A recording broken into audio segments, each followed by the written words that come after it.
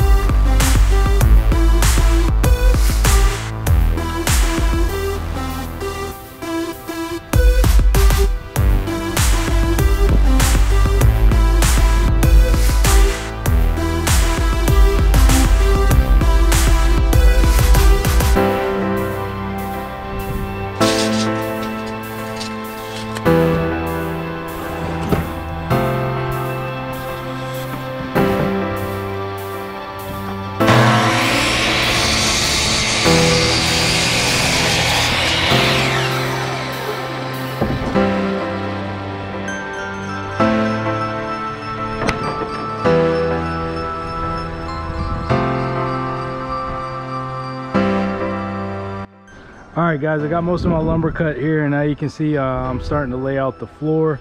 Once I get the frame built for the floor of my pull-up slash dip bars, then I will go ahead and move it out of the way and level out the ground.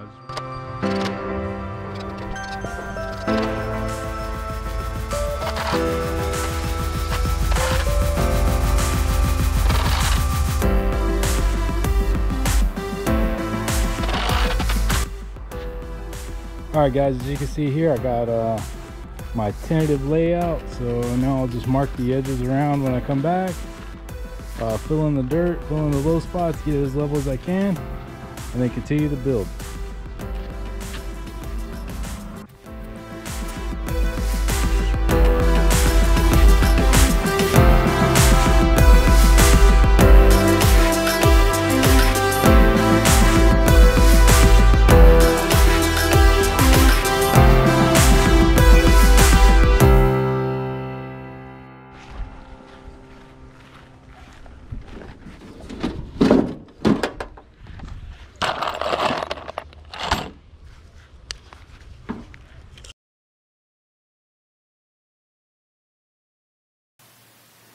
Alright guys, your uprights will consist of 3 2x6s sandwiched together. For the pull-up bar upright, it will be 203-inch 2x6s on the outside with an 8-foot 2x6 in the center.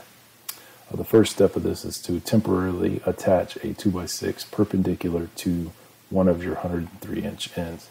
That way it'll serve as a template for where the upright will sit on your frame.